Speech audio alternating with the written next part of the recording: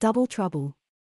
Neither myself nor my brother could believe this was happening as our mother opened the double doors of our wardrobe to reveal a resplendent display of skirts, blouses and dresses. "You honestly don't expect us to wear those, do you?" Peter asked. "Well, after you two have had a bath, you won't have any choice in the matter," she replied. "If you want to wear your boy clothes, you'll have to earn them," she stated as she divided the rail full of girly clothes and removed one of the gingham dresses the girls all wore. "Otherwise you'll both be going to school tomorrow wearing this." "You're joking, right?" I said. "There's no way we'd be allowed to go to school dressed as girls." "Do I look like I'm joking?" Mum asked. "And for your information, it was your teacher Mrs. Brown who suggested petticoating." "Pettiwatting?" Peter sneered. "Petticoating," Mum replied. "If you haven't worked it out, it means dressing naughty boys in girls' clothes until they can behave themselves," she explained. "Now, why don't you two jump in the bath before you get ready for bed?" "Bed," we protested in unison. "It's only 5:30. And by the time you've had your bath it'll be 6 o'clock, and 6 o'clock is the time you get ready for bed," Mum stated, before smiling wryly. "Don't look so worried, boys, bedtime isn't till 8. She said. "Now come on, bathroom," she said as she began to shepherd us onto the landing. I was planning on legging it down the stairs and, providing the front door was unlocked, to the street outside. But since my grandmother stood on the landing effectively blocking my path, I went into the bathroom, followed by my brother Peter. The bath was already full of fragrant bubbles. Of course we begged and pleaded and promised we'd be good as we slowly peeled off our clothes. I can't speak for my brother, but part of me was certain it was all pretense. Surely dressing boys as girls is child abuse. I thought as my grandmother scrubbed me clean with a big pink sponge. Mum did the same to Peter. We weren't strangers to sharing a bath, but being scrubbed like little kids was less than desirable. After shampooing and rinsing our hair, we were ejected from the tub and mercilessly towel dried. "What's this for?" I said as we coughed and spluttered a fine white talcum powder out of our mouths. "It makes your skin feel nice and soft," Mum said as she dabbed my body with the fluffy pink applicator. "Like the skin of a princess." "It stinks." Peter moaned as Granny covered him in talcum powder too. "Well, we can't have our princesses smelling like boys, can we?" Granny said. Soon, we were being marched naked into our bedroom. It was like seeing it for the first time all over again. The mural of the fairy tale castle on the wall was by far the best bit, mostly because it wasn't pink with pictures of the Disney princesses all over it, unlike our pillowcases and duvet covers. "Now there's a nappy and a nightie under your pillows," Mum said. "What?" I yelped. "Even girls don't wear nappies." "No, but petticoated boys do," Mum replied. "Now I bought you both pull-on ones because you're not babies, but if you act like babies, we'll just have to put you in a proper baby's nappy instead." With the threat of being put in a nappy like a baby, and the fear of going to school dressed as girls, Peter and I reluctantly lifted our pillows to find a pull-on nappy, a pair of rubber knickers, a pair of cotton overknickers and a white frilly nightie each. Peter started to cry as he pulled on the frilly white overknickers. I completely empathized with him, but there was no way I'd let them see me crying like a baby, or a girl for that matter. Under our beds was a pair of fluffy slippers each, and wearing these we were marched down to the sitting room, where we were told to sit quietly and watch the TV.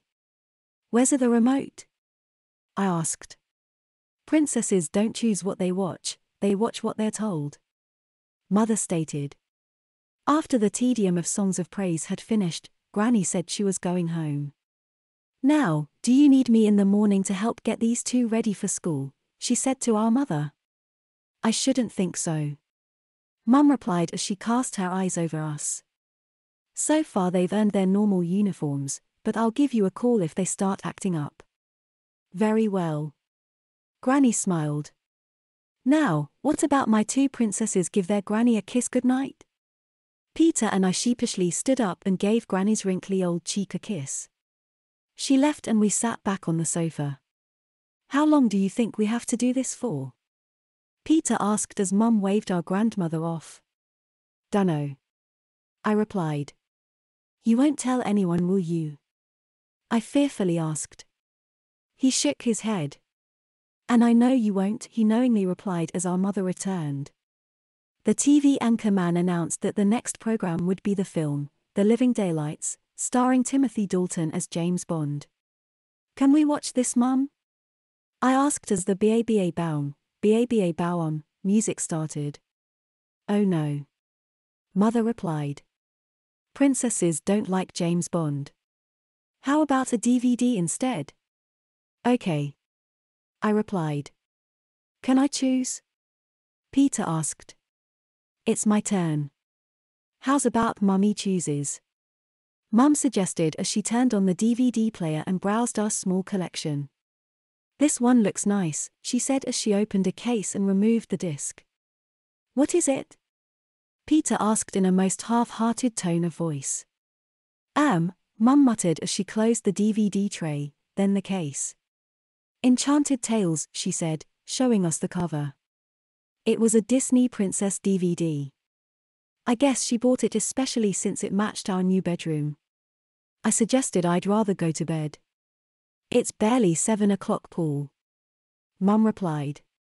A princess can have too much beauty sleep, you know, she said in her most patronizing tone, and this will give you sweet dreams, she said as she pressed play. A few very long minutes later, Peter got up. Where are you going? Mum asked. Toilet, he replied. I felt I needed a wee too, but had a feeling the toilet would be out of bounds. Oh no, you're not. Mum said as she stood up to block his exit. You've got your nappy on. And you don't want to miss any of the film, do you? But. Peter yelped. After a bit of moaning, Peter sat back down. Being desperate for a wee was also a good distraction from the bog-awful princess story we sat watching.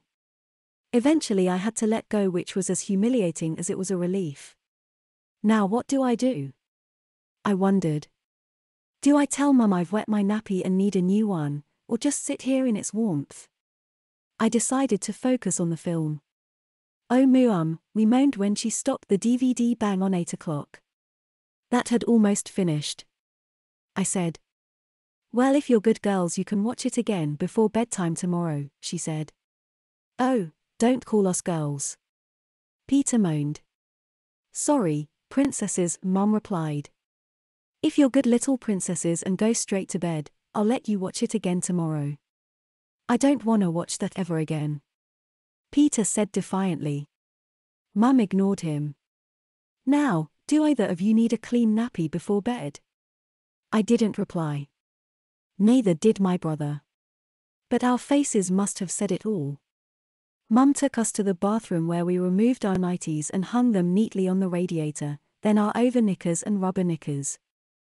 Mum told us where the perforations were and we ripped them apart and placed the nappy, along with the rubber knickers, in a lidded bucket.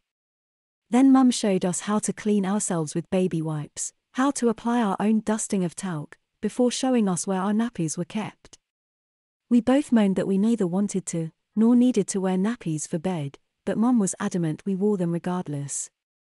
She reinforced this by showing us a massive pink nappy. If you don't want to wear your pull-ups, I'll put you in one of these, she said, before explaining that unlike our pull-up nappies, this one isn't disposable. Which means it needs to be washed in the morning to make sure it's clean and dry ready for tomorrow night, she said. And believe me boys, I won't be washing it for you. In light of that, the pull-up nappies didn't seem so bad. Once we had a clean pair of rubbers and our over knickers and nighties back on, Mum said, oh look at the time, it's almost 20 minutes past your bedtime, before shuffling us out of the bathroom. It felt so weird having the light flowing nightie waft around my legs. It was nice and warm after being on the radiator though. Mum made a point of locking the bathroom door. Now, you've got to make sure your nighties are nice and straight when you get into bed. You don't want them all scrunched up around your waist, she said as if talking to a couple of toddlers. I gulped as Mum tucked my brother into bed, then turned towards me. I'm 9 for ********** sake. I silently screamed as she tucked me in too. Now I want to make it clear, boys, if either of you take off your nightie or nappy before I say so, you'll both be going to school in your new uniforms, she said, looking at each of us in turn. In fact, she added as she stood up. With an air of determination, she strides to the wardrobe and pulled its doors wide open. I'll get them out ready because I have a feeling you don't believe me, she explained as she hung the two identical gingham school dresses from the picture rail opposite our beads. I gulped as Mum spent a moment admiring them. Girls' uniforms are so much nicer than boys' uniforms, Mum said as she turned to us and smiled wryly. Don't you think, she added. I gulped. I'm not sure how my brother replied. Now I don't want you two up all night talking, she said as she turned on a lamp. My princesses need their beauty sleep, she said in a teasing, taunting tone of voice. Nighty night, girls, and sweet dreams, were her parting words. Although she did pause to admire the brace of gingham school dresses before turning out the light and leaving. The lamp she'd turned on is a new one, and I don't like it. It's too bright for a start, and has a revolving shade that casts a pink and lilac glow across the walls and ceiling. At least it's not princesses, I said as I followed a silhouette of Tinker Bell scroll across the wall. This is all your fault, Peter said. I gulped, turned onto my side and wished with all my heart that I'd wake up and it would all have been a dream. I fell asleep to the sound of my twin brother quietly sobbing. No sooner had I fallen to sleep I woke up. It was early, but I wasn't sure how early. I looked at the window. It was daylight. My nightie had scrunched up to my waist, which meant it really wasn't a dream. I straightened it out as best I could. I hadn't noticed the curtains last night. They were much thinner than our old ones, and like our bedding they too have the Disney princess all over them. I felt guilty for feeling kind of nice waking up wearing a slinky slidey nightie, under an equally slidey duvet cover. After a while of dwelling in my silky bliss, I began to feel an urge. This brought the sudden realization that I was also wearing a nappy, and that the bathroom door was locked. I hung on for as long as I could, but eventually had to let go. It was weird. After the initial flood had lost its warmth, it felt strangely dry down there. Full, yet dry. Eventually my brother woke up. What time is it? He groaned when he noticed I was awake. Dunno, we haven't got a clock anymore, I replied. Do you think Mum'll make go to school wearing those? He asked as he stared at the two school dresses hanging opposite our beds. Not if we're good, I gulped. I imagined the shame I'd experience, entering the bustling schoolyard wearing his girl's uniform and everyone pointing and laughing at me. I buried my head beneath my duvet and longed for another reality, but all I could think about was the prospect of having to wear girls' clothes both in and out of school. A short while later, Mum entered and said, "Good morning, girls. I hope you've have a nice sleep," in an altogether too chirpier tone as she opened the curtains and flooded the room with light. She made us wear our nighties whilst we ate breakfast, then announced it was time to get ready for school. Peter asked if we had to dress as girls. Well, since you've both been good girls, so far, she said, looking at each of us sternly. I'll let you go to school as boys today, she replied, emphasizing today. This was a great relief for my brother. I however knew she wouldn't really make us go to school dressed as girls. As we'd done at bedtime, we removed our nappies and dumped them in the bucket. Then Mum told us to put our knickers on, before coming to her room. They're in your top drawer, she said. Of course we protested, but the threat of going to school in gingham dresses swiftly assured our compliance. Between our beds was a chest of drawers, and on opening the top drawer we found a host of frilly knickers. To add insult to injury, those on my side of the drawer had my name embroidered on them, and Peter's all had Peter embroidered on the front. There's no question about who they belong to, I thought as I picked up the top pair. Are they all pink? I said. Looks like it, Peter replied. Better than a dress though, he said as he stepped into a pair. Wearing only our knickers, we went to my mother's bedroom where she gave us our normal school pants and sweatshirts. Now you're not to get dirty, boys, she said.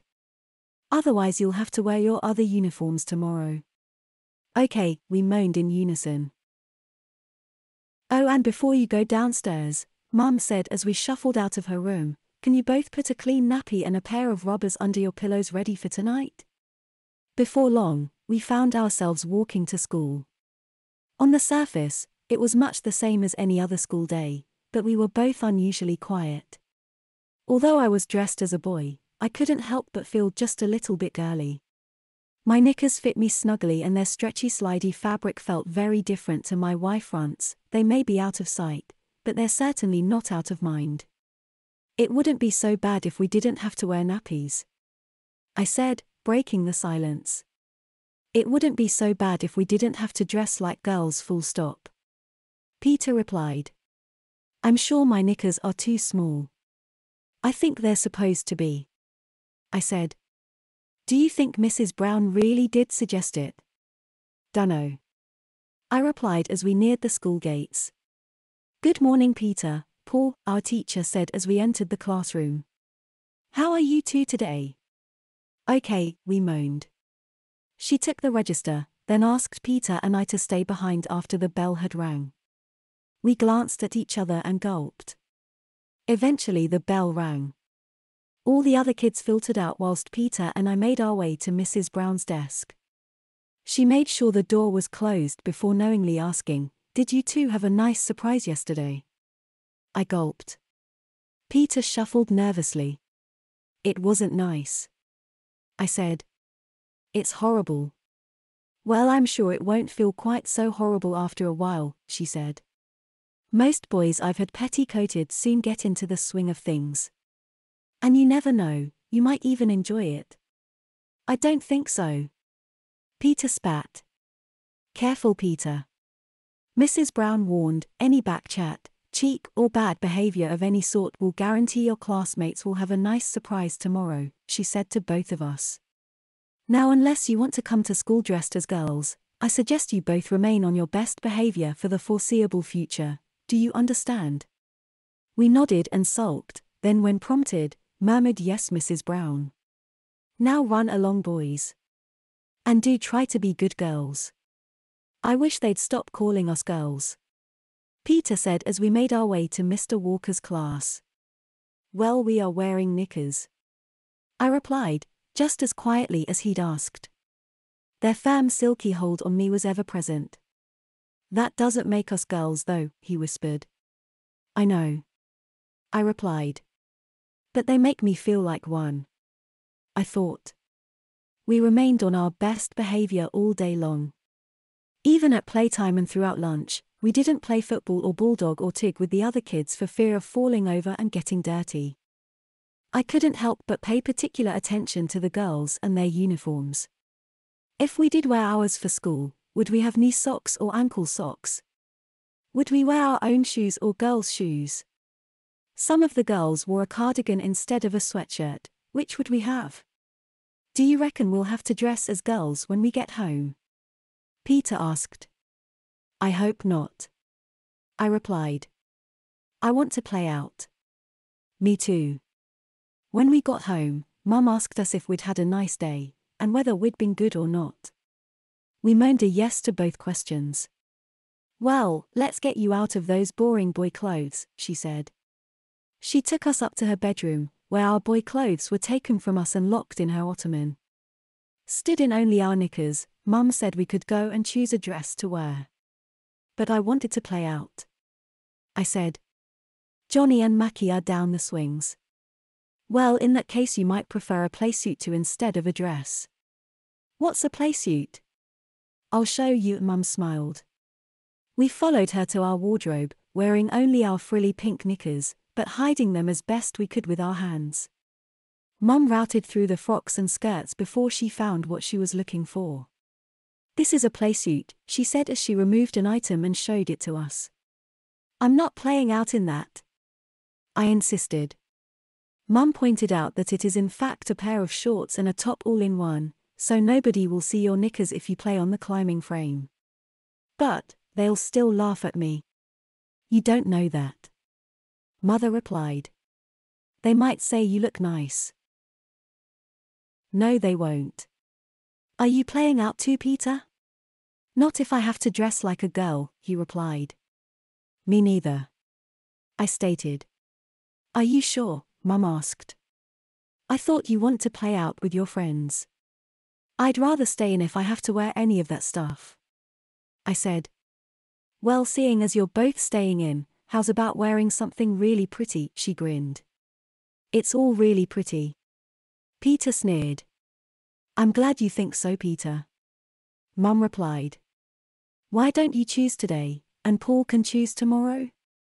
Not surprisingly, Peter refused to choose, until Mother said, well, in that case, I'll choose for you, and I'll tell you now, you'll be wearing a nice pink one. The only problem is, which pink one?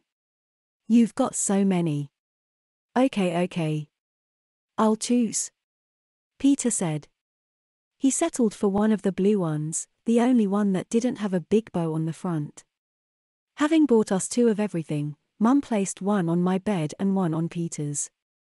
Now, would you like socks or tights? Socks, he replied. They're in the second drawer down, Mum said. We opened the drawer to find a host of socks and tights. We complained that they were all girls' socks. Mum asked us what we expected. We pulled on a pair of horrible white knee socks with flowery pastons running up them, then Mum told us to put on a vest from our knicker drawer. And make sure it matches your knickers, Mum insisted. We stepped into our dresses.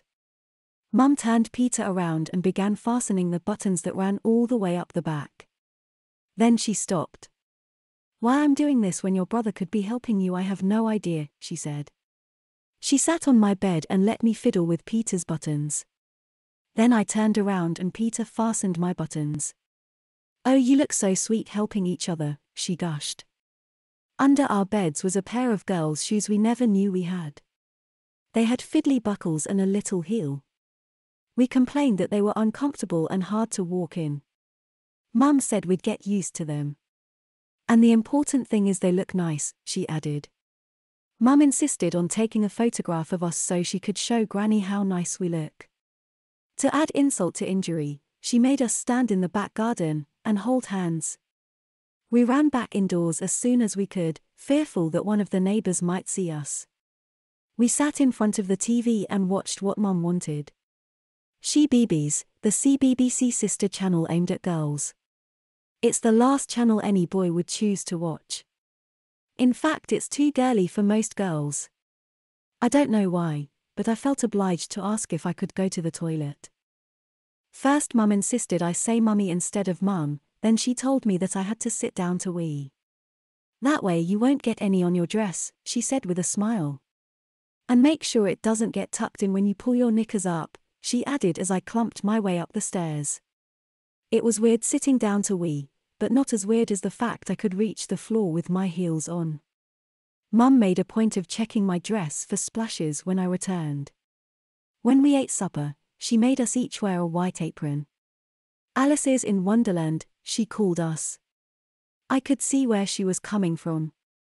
After supper, Mother had us wash and dry the dishes, then the doorbell rang, and since I wasn't wearing the marigolds, I had to answer the door. Hello, Paul, said Mrs. Brown, grinning from ear to ear and trying to see around the door behind which I hid. Don't be shy. I'm sure you look very nice, she said as she entered. I tried as best I could to keep the front door between myself and her, but once she was inside, my shield was rendered useless. I closed the door and hung my head. You look like Alice, Mrs. Brown said as she looked me up and down, black Mary Janes, white knee socks, blue dress, white apron, and topping it off, my very boyish head. Hello, Mrs. Brown, Mum said as she entered the kitchen. Hello, she replied. Peter looks like Alice too, she said. Don't they both look gorgeous? Mum said proudly. They look absolutely delightful, our teacher said. Why she was in our home I have no idea. Mum told me to stop loitering and to get on with drying the dishes, before offering Mrs. Brown a cup of tea. They sat at the table and talked about us. It's amazing how much they've changed after only one day. Mum said. Boys do find it easier to behave when they're dressed nicely. Mrs. Brown replied. If I had my way, every boy in my class would be petticoated. When we'd finished the dishes, Mum said we could take our aprons off. They fastened with 3 buttons on the back between our shoulders, and a bow at the waist. After I'd unfastened Peter's buttons, he unfastened mine. Isn't it sweet how they help each other? Mum said. Now hang your aprons up nicely, boys, and show Mrs. Brown your dresses. I plucked up the courage to ask why our teacher was here, in our home. Because Granny's at Bridge Club tonight, so Mrs. Brown has kindly volunteered to help with your bath. Mum replied. But we had a bath yesterday. Peter moaned. Princesses have a bath every day. Mother said. Now why don't you two go and watch TV for a while? Peter unfiltered to the lounge, leaving our mother and Mrs. Brown alone. She Beebies was still on and neither of us dare change the channel. Why is she here? Peter asked. Dunno. I gulped. But I reckon if we don't do as we're told, everybody at school will know. I think they're bluffing about us going to school dressed as girls. Peter whispered. But we already have the girls' uniform, and even if we don't wear them, Mum has that photograph she took for Granny. Half an hour or so later, Mum told us it was bath time. I followed Mum up the stairs. Peter followed me and Mrs. Brown followed him.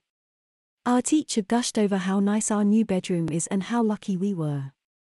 Neither of us dare offer our honest opinion. First, I unbuttoned Peter's dress, then he undid mine. Stripping down to our pink knickers in front of our teacher was a shameful task, but nowhere near as shameful as the prospect of going to school dressed as girls would be. In the bathroom, Mum scrubbed me whilst Mrs. Brown scrubbed Peter, and once out of the bath, Mum gave us a fluffy pad each so we could apply our own talcum powder, and each other's. We kept our bits covered with our hands as we trotted back to our bedroom.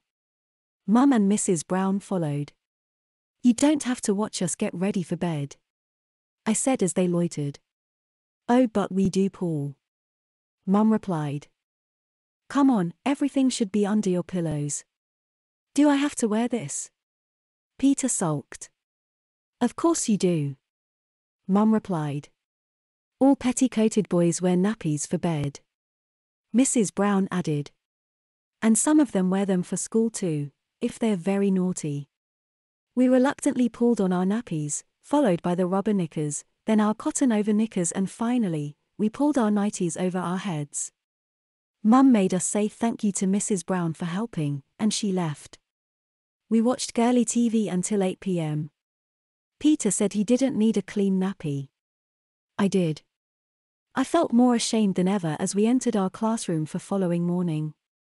Mrs. Brown cast us a knowing smile as we took our seats. Not only had she seen us wearing dresses, she'd also seen us naked, and wearing nappies and nighties. The same routine went on for the rest of the week, only Granny helped us with our nightly bath from Tuesday to Friday. We took it in turns choosing which frock we wore after school, but weren't allowed to choose one we'd already worn. On Saturday morning, Mum said we were allowed to bath ourselves, but as it was the weekend, she'd choose our dresses, and she chose the prettiest and frilliest monstrosities we had. On Monday after school, it was a relief to be able to choose our own dresses again. Over the following weeks, we simply got used to being girls at home and boys at school. Even if we did wear knickers beneath our school pants, it just became the new normal. Even all the girly programs on She Beebies weren't that bad, apart from the Cindy Princess cartoon show, that was dreadful, from the jerky animation and squeaky voices to the watered-down reworkings of classic fairy tales. We've spent a lot of time at our grandmother's house over the weekends. She has a big garden with high walls and no one can see in. We play croquet and swing ball, hopscotch and balloon volleyball. We're also learning how to skip with a rope, and to play those clapping games. Yes, they're a bit girly, but at least we're not being given dolls and prams to play with. Mum continued to encourage us to play out with our friends but without the option of boy clothes, We only see them at school where our petticoated state is unknown to all but our teacher, Mrs. Brown. However, our secret life was shattered in the first week of the summer holidays. Peter and I were sat in our bedroom practicing a clapping game to the rhyme of A Sailor Went to Sea, Sea, Sea. We wore lilac dresses with little pink bows printed all over the fabric, and a wide pink sash that tied in a bow at the back. Unbeknown to us, John, Michael and Stephen came knocking, and instead of sending them away, Mum sent them all up to our bedroom. As soon as they saw us in our princess bedroom, sat on our pink bedspreads, wearing pretty dresses, thin white tights and girls' shoes, they fell about laughing, calling us sissies, puffs and girls. On hearing the commotion, Mum came up to our room and said, "Now boys, if you can't be nice to Peter and Paul, then you're not welcome." "But they're dressed like girls." Stephen spat. "Yes they are, and they're far better behaved because of it," Mum replied. "Now are you going to say sorry?" "No," all three replied. "Well, in that case you'd better leave, and I'll be telling your mothers how horrible you've all been when I see them," Mum stated before ushering them out of our bedroom. Peter and I were speechless. We just sat on our beds and stared at each other before hanging our heads. Mum returned and said, "What horrible boys they are." "Why did you let them in?" I asked. "Because they called for you," Mum replied. If anyone will benefit from a dose of petticoating, it's those three, and I'll be telling their mothers as much when I see them. But we didn't want them to know. And now they do, Mum replied. If they were proper friends they wouldn't have teased you like they did. Yes they would, Peter barked. Look at us. We are sissies. No you're not, you two very well behaved and very pretty boys, Mum stated. You're my perfect princesses, she smiled. Now, who'd like a choc ice? Me please, we said mournfully in unison. Well come on then, Mum said with a smile, as if that would cure all ills. Mum always insisted we wore our aprons when eating, so we did each other's buttons before being given a choc ice each. Why don't you eat them in the garden? It's a lovely day. But someone might see us, I replied. Well, that hardly matters now, does it? Mum replied, plus, you two princesses are far too pretty to be cooped up indoors all day. Mum wouldn't take no for an answer, so we sauntered into the garden and nervously glanced up at the overlooking windows before sitting on the bench. I hate being a princess, Peter said. It was okay so long as no one knew, I replied. Now everyone's going to know. 6 weeks later, my brother and I wore boy clothes for the first time since we broke up for summer. Mrs. Brown asked us if we'd had a nice summer when we returned to school. Yes, miss, we replied as the other kids cast us peculiar looks, whispered to one another and giggled. We took our seats and waited for the rest of the class to arrive before Mrs. Brown took the register. Clearly we weren't being altogether honest when we said we'd had a nice summer. Good morning, girls, Mrs. Brown said as 3 more pupils entered the classroom. A host of giggles and goshs erupted as John, Michael and Stephen entered, each wearing the girls' uniform. Peter and I couldn't believe it. Neither could most of the other children. Mrs. Brown stood all 3 of them at the front of the class, and explained why they're dressed as girls. Since they've proved they cannot be good boys, we're going to see if John, Michael and Stephen can be good girls instead, she said, before making it clear that if any of the boys tease them, they'll find themselves in exactly the same predicament. Now John, if you'll go and sit with Cassie, Peter with Joanna and Stephen with Vanessa, they'll be your chaperones, so stick with them and do exactly as they tell you.